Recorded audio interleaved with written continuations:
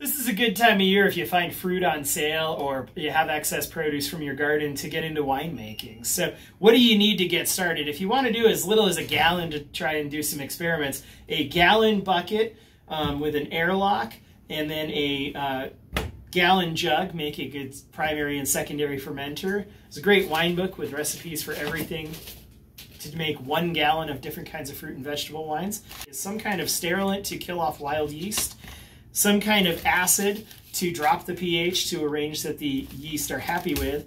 Table sugar is your primary fermentable sugar source. Yeast nutrients of some kind to get the yeast nice and happy and prevent the formation of sulfur compounds. Good wine yeast, of which we sell many different varieties. And then tannin to help with the mouthfeel. Put it all together, follow a recipe, and in 4 to 6 weeks you can have a decent fruit or vegetable wine.